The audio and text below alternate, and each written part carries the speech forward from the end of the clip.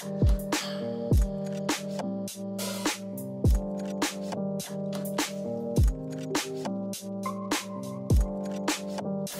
everyone. Welcome. And today we're going to go through some Viva practice with Siak. So, hey, Siak, you were with me at Western Health for quite a number of years. And where are you up to at this stage?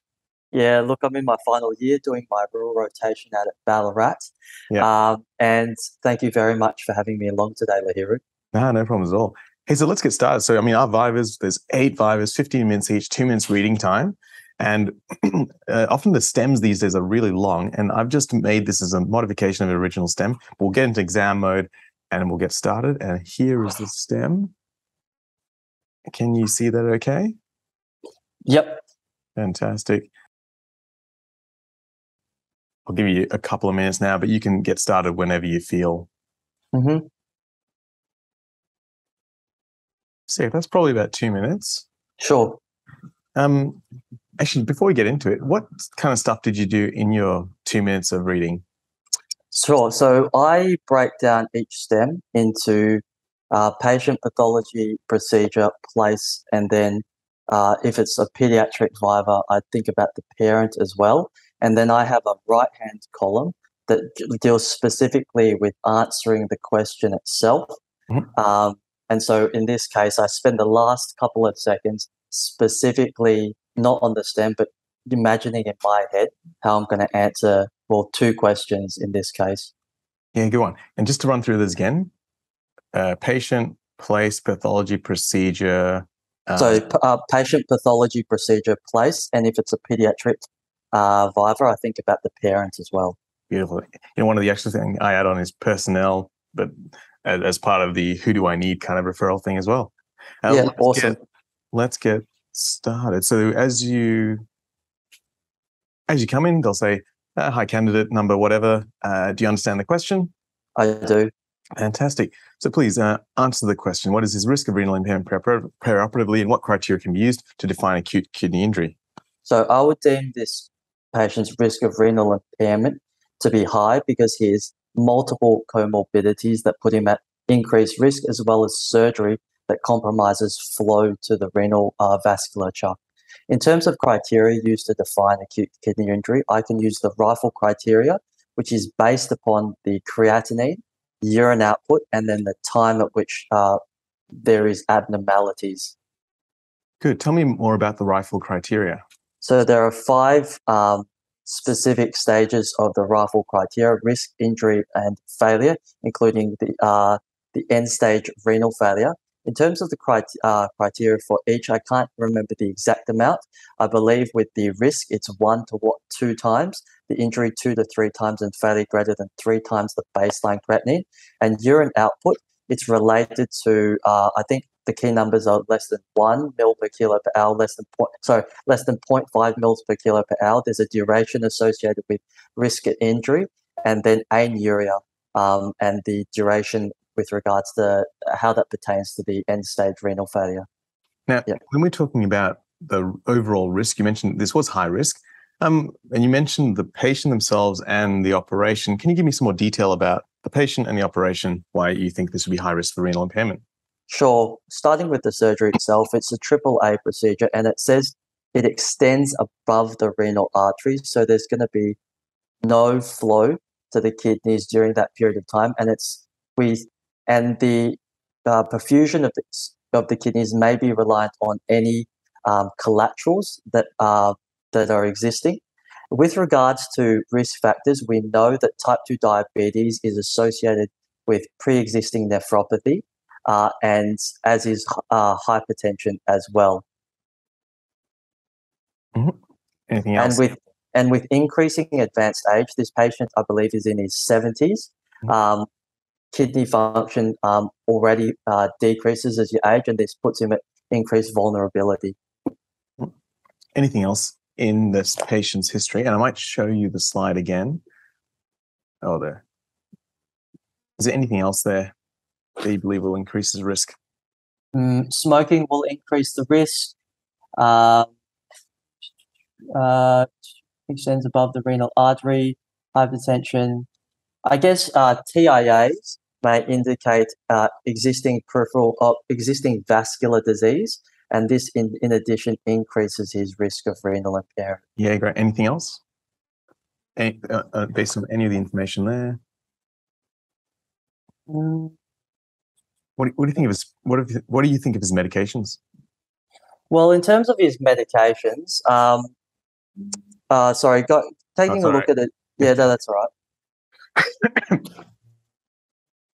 Taking a look at his medications, look, an ACE inhibitor can cause transient hyperkalemia, but that's only when it started. Metformin may be associated with lactic acidosis. Yep, that's fine. Yeah. Let's move on from there. So you mentioned the rifle criteria. Okay, now on assessment of this patient, you do your normal anesthetic assessment. His exercise tolerance is greater than 4 mets. He has no ischemic heart disease history, and you see this blood panel here. So I'm just going to show you that. So HB 100, platelets 200, sodium 135, potassium 4.5, creatinine 80, Griffin Hall valid with no antibodies. Maybe take a quick screenshot of that just to help you along with the next few slides.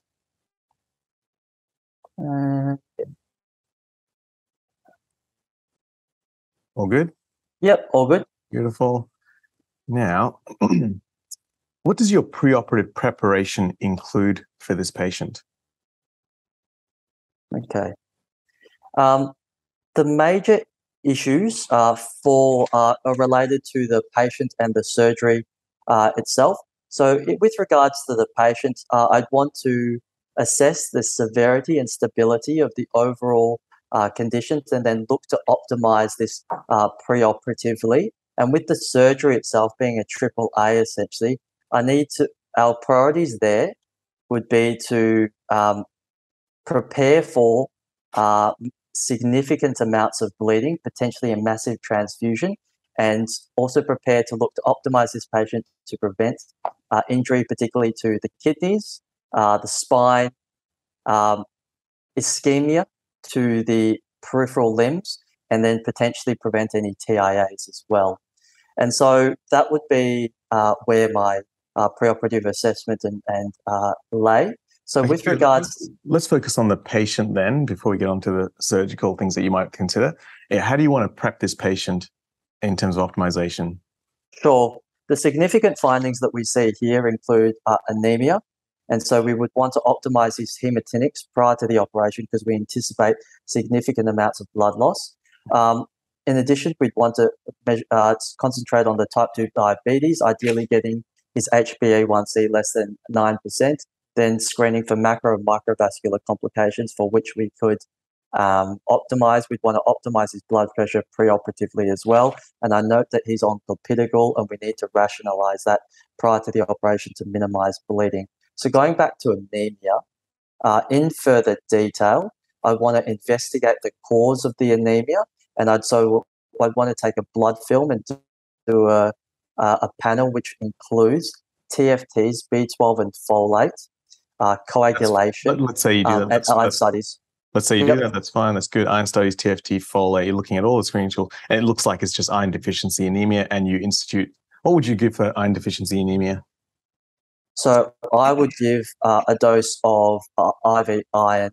I would give it 8 weeks ideally before the procedure and check that his HB had recovered. So I would aim for an HB greater than 130 prior to the operation. Okay, good. Keep going. So with the type 2 diabetes, I'd want to further investigate with it, as I said, with an HbA1c and liaise with the endocrine team with regards to optimization of his type 2 diabetes. Again, I'd screen him for micro and macrovascular complications, though I note he's got no previous ischemic heart disease, but he has had previous TIA. I want to find out a little bit more about the TIA. When was the last TIA episode? The ongoing residual deficits, the treatment that he'd be on, and the response to the treatment itself.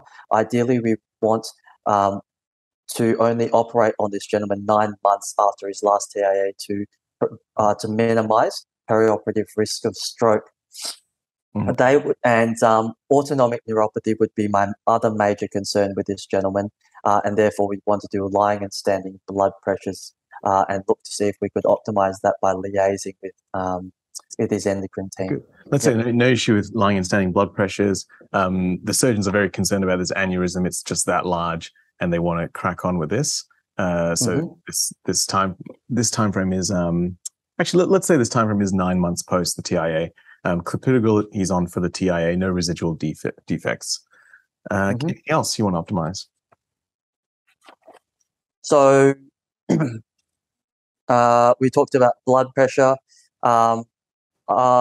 Also, when we talk about hematinics and preparation for a massive preparation for significant bleeding, there needs to be extensive discussion in the setting of this patient being a Jehovah's Witness. Great. We'll come to that in a second. Anything else in this history you can optimize? Blood pressure control, we could talk about smoking. So with regards to his smoking, we need to try to encourage this gentleman to stop, and we would use that as per the ANSCO professional document using it as advise refer. What are the principles of smoking cessation perioperatively? Smoking cessation, as I said, can be divided into ask, advise, and refer. So with regards to ask, we need to ascertain this patient's readiness to stop. And in this, I'd be encouraging him to stop for the benefits of reduced perioperative risks. I'd have extensive discussion privately, and if he was open to it, I'd then refer him on. I'd have a discussion with him and his GP about ways in which we could prevent this, and this would include pharmacological and non-pharmacological methods. Fantastic. So there's pharm and there's, I guess, psychological, non-pharm, and you're interested in that. That's all good. Anything else you want to change and optimize here? What do you want to do with the medications?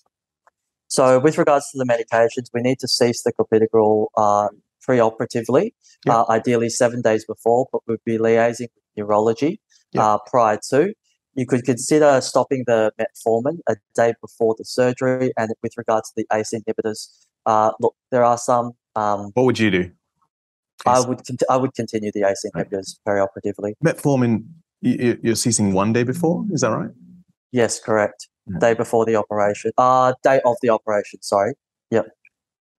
Is there any advice for stopping the metformin sooner than 1 day? Yeah, so you sooner than 1 day. My understanding is increased lactic acidosis, 24 hours cessation prior. That's I thought the recommendation, but I'd have to liaise with endocrinology to check. Yeah, good. Okay, let's say you've talked to the surgeons. They've got a plan for the surgery. You're happy with that. You've optimized this patient. What is your anesthetic plan for this suprarenal AAA? Okay, it's going to be an open procedure. Sorry. Yeah, absolutely. With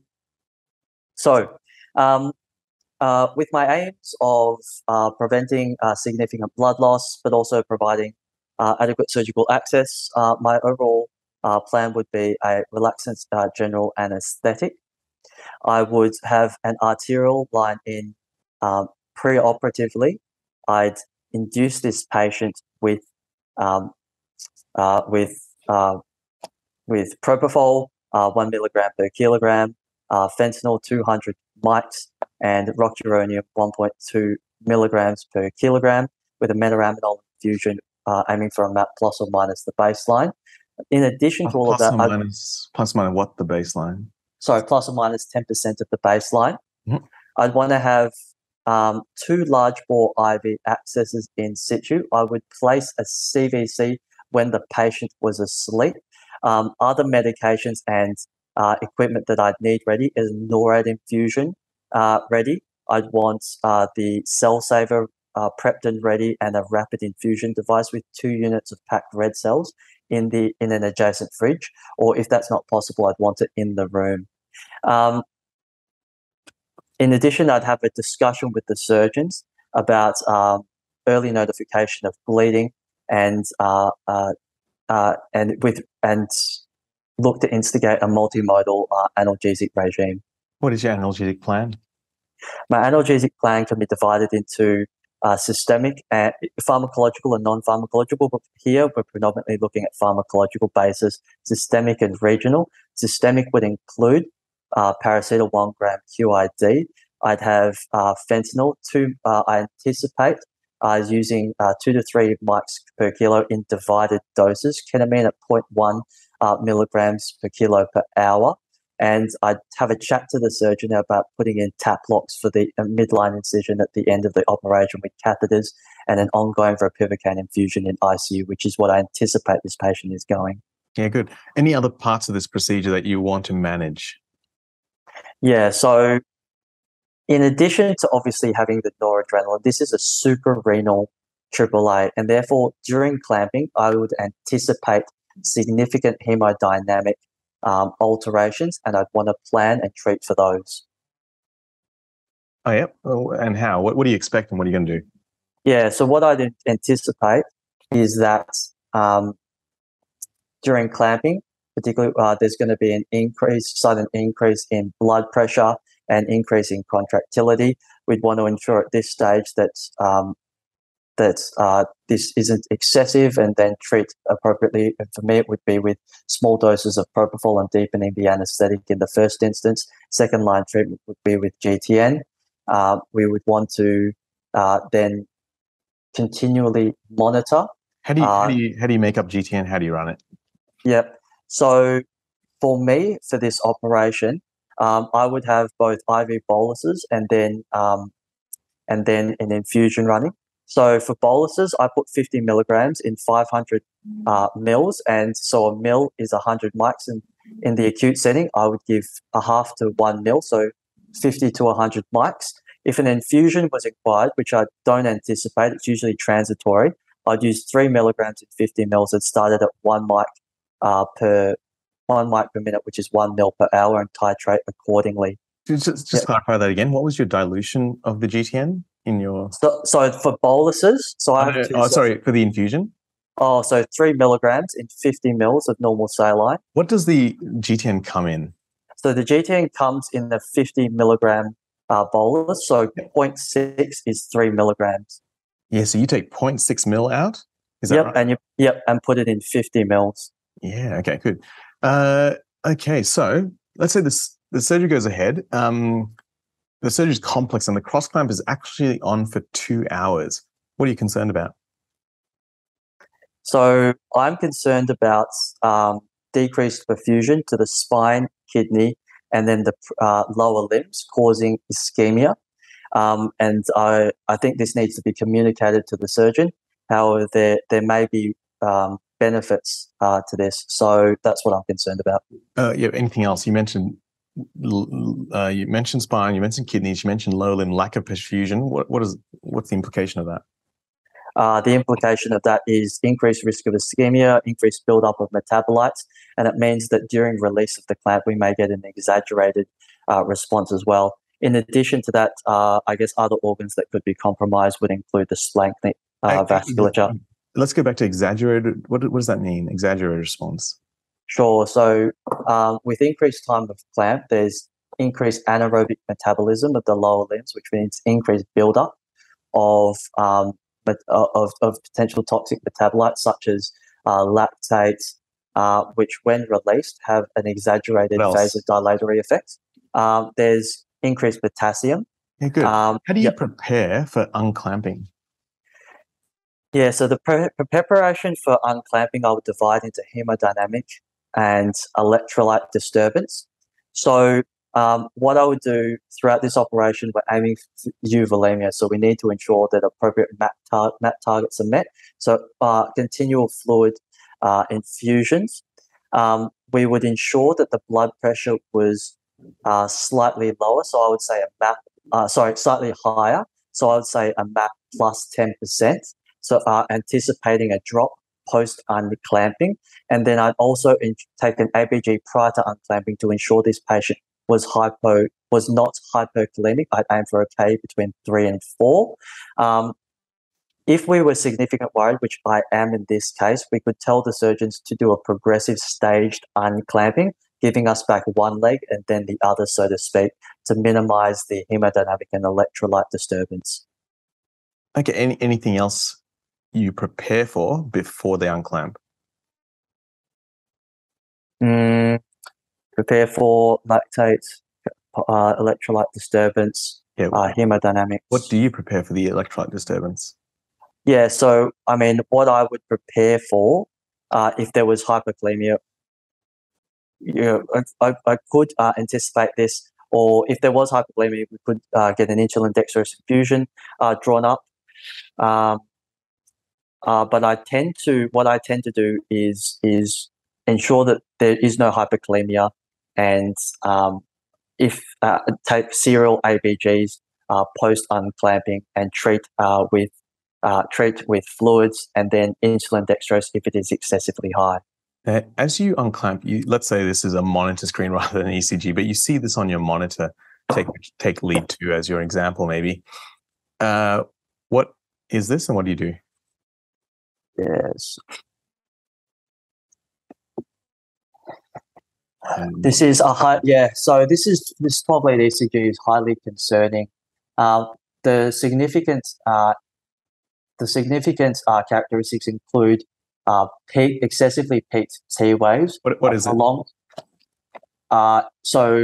This is hyperkalemia. So it's a broad complex tachycardia. That's fine. It is hyperkalemia, and it looks pretty severe. What do you do? Calcium. So this is an emergency. I'd call for more help at this stage, communicate this with the surgeon, tell them to stop unclamping. I would, in the first instance, give calcium, 10 mils of 10%, calcium chloride via the CBC.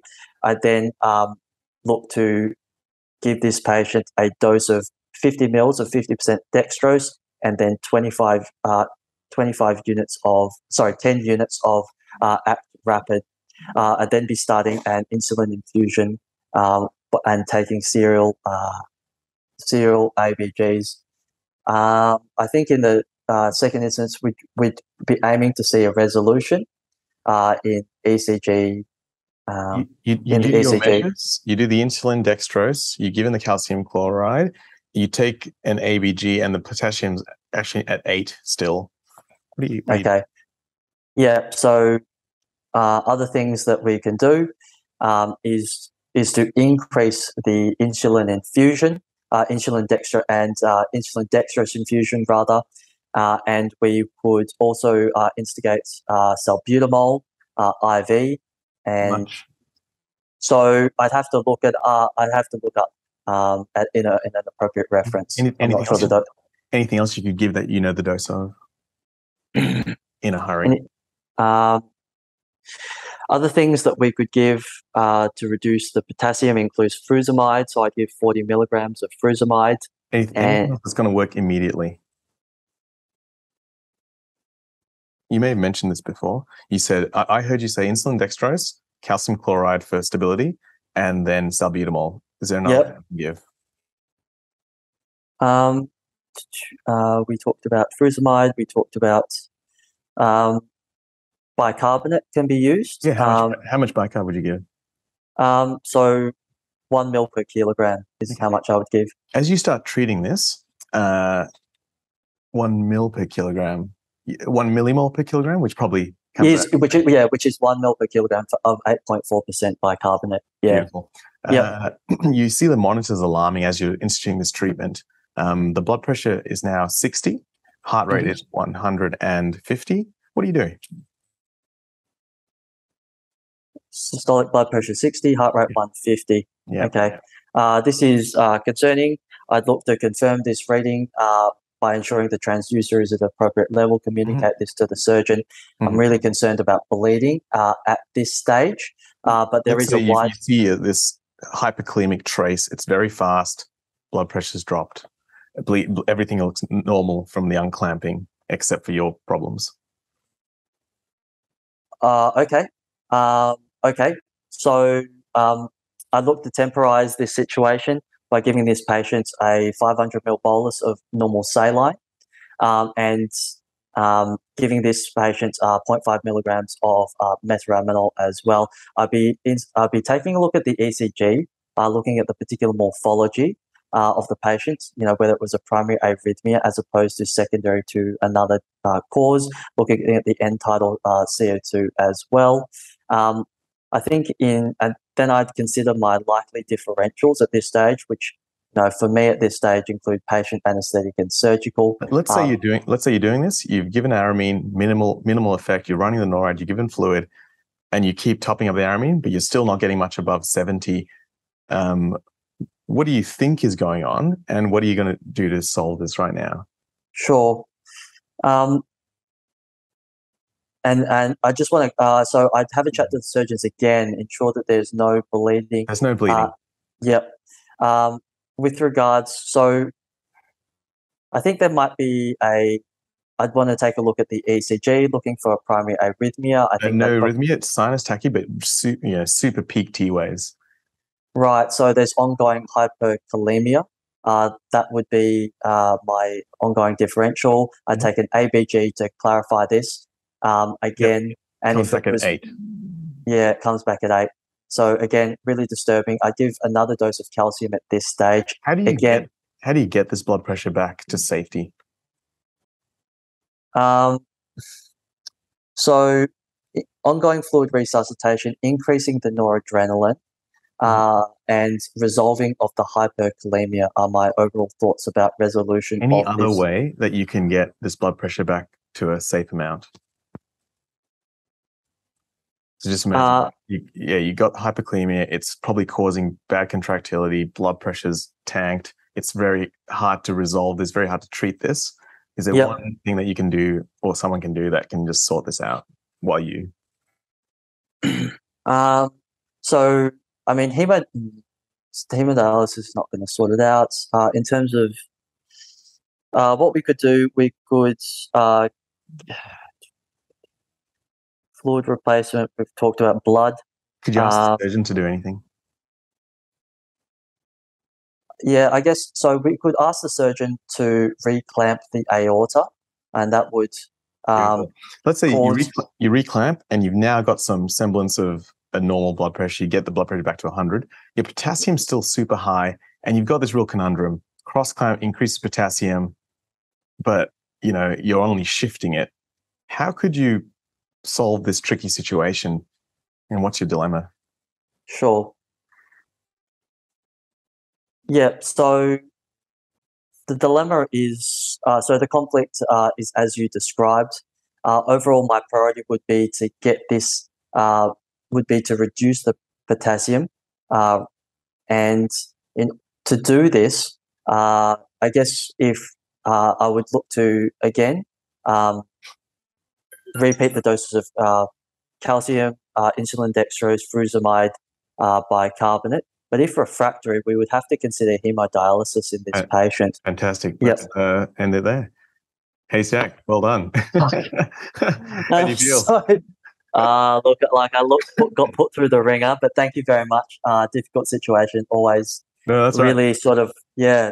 I mean, I have done an open AAA, luckily, but yeah, that's didn't see that, so that was really good, really good. First of all, so again, obviously, Survivor, I'm making this as difficult as possible with every.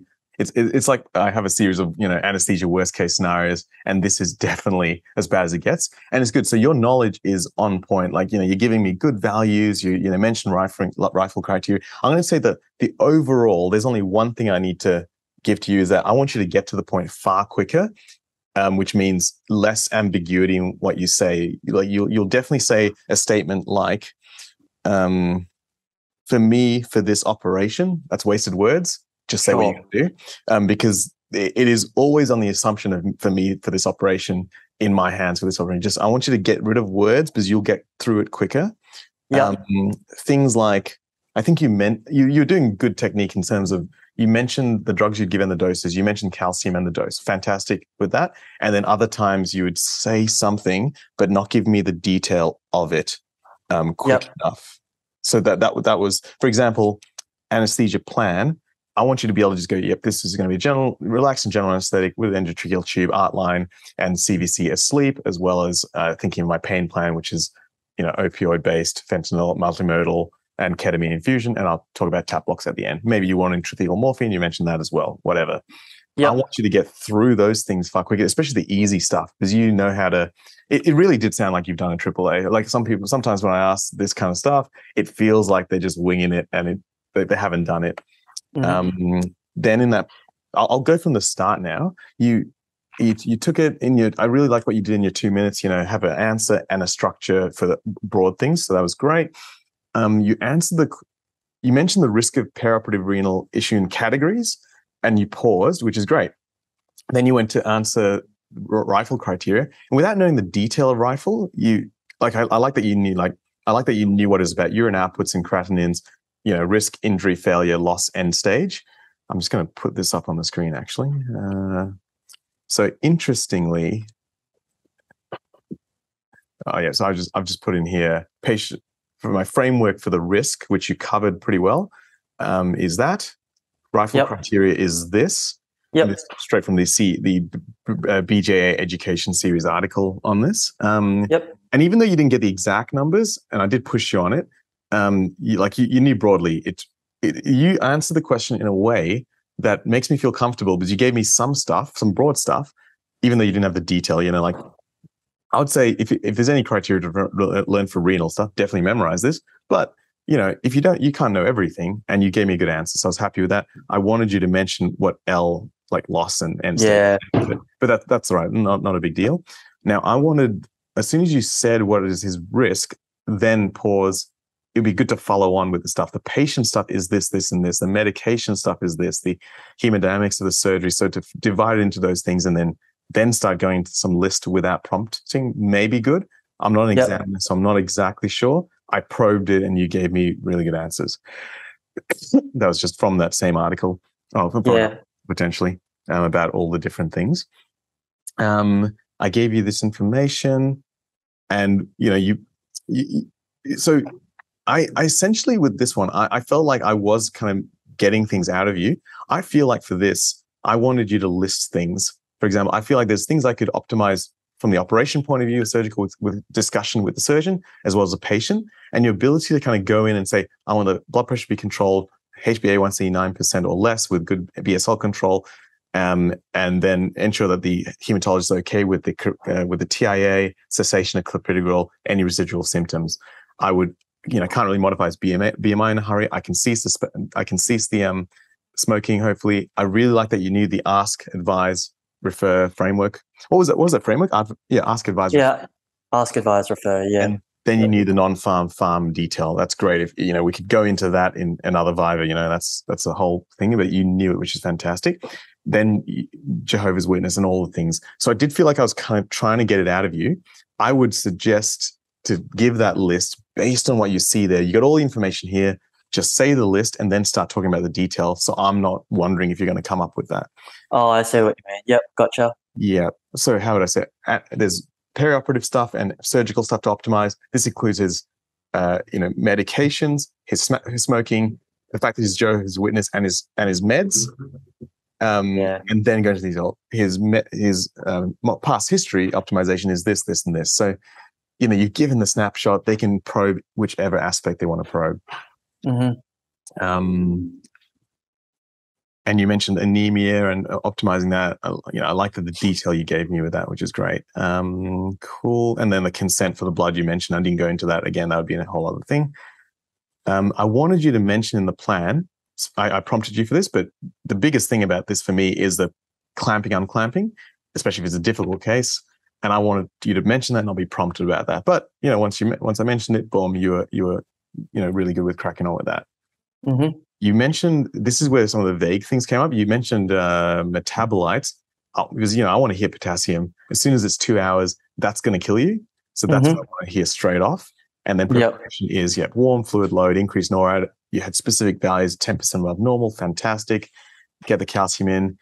And that's the other thing. I wanted because this is 2 hours, I wouldn't be relaxed about it. I would be like, take the ABG before, expect badness with potassium maybe, and then have everything ready so you're not worried about it. Like if you had said, I would look up the salbutamol dose at this point and get it ready, then you get the marks. Whereas a lot of people don't know the salbutamol dose. Mm-hmm. Fair enough. That's how to play that game. Then what's that? So hyperkalemia. I feel like you knew the answer to this. And again, if you know the answer, I highly recommend. I think this is severe hyperkalemia. You went the other way, which is kind of more methodical, which is completely fine. But I'd say because you knew his hyperkalemia, get to the answer, move on. Don't give me methodical. Give me methodical as a backup.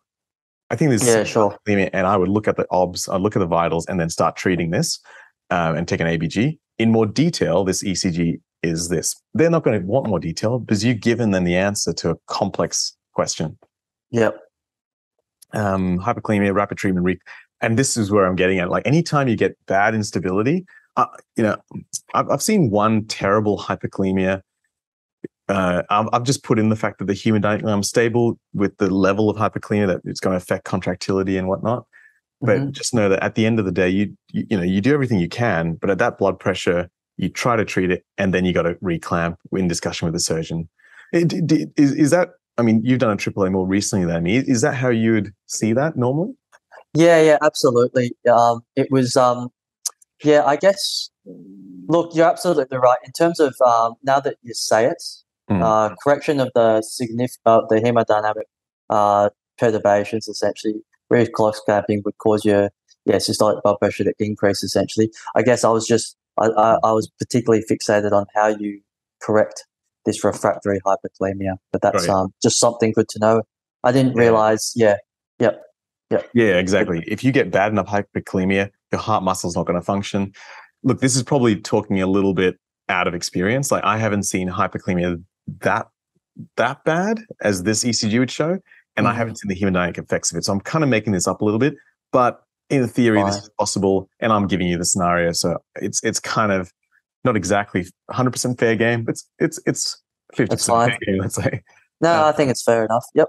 Cool. And then I look, the one instance I recall, this was terrible, emergency AAA, hyperkalemia. Every time we put it wasn't my case. Every time they took the clamp off, hyperkalemic arrest, reclamp, redistribute with sodium chloride, insulin dextrose, whatever, get the patient back. But every time they unclamped, the patient would just arrest again. They weren't able to fix this problem. And I kept thinking, I wasn't part of the decision making. I can't pretend to know all the full detail. I suspect they said this is a palliative or futile case, but I was thinking, what would I do? And it would be, well, I guess the only way I can take away potassium is hemodialysis. This is really tricky, and I've got very little experience with hemodialysis, but that's the question I'd ask. So I didn't go to much more detail, but I like that you mentioned that, because you were thinking logically, I need to get potassium out, and Brazonium and furosemide isn't going to do that quickly enough. So hemodialysis is probably the only option. That's about it. Any questions about that? No, that was really, really good, Lihiru. Thank you very much. Thanks everyone for watching and listening. Thanks so much for Siak. Like, you did such a great job, especially under pressure and knowing you're going to be recorded. Now, if please share with anyone who might be interested in this kind of material. Again, this kind of stuff is what happens in real life, and it's really good to think about it, preempt it, and prepare for it, especially for our final exam in the Australian system. If you want to be Vivaed for your exam, please reach out to me. I'll be happy to give you a Vivaed. It'll go on YouTube and it'll help a lot of other people for their exams and for real life. So see you next time. Thanks very much for watching. Now, what's new with ABCs of Anesthesia is that we're forming a whole bunch of very comprehensive courses for every stage of your anesthetic journey, from medical student to procedural skills, from foundations in anesthesia, as well as really important exam lectures and clinical anesthesia courses as well.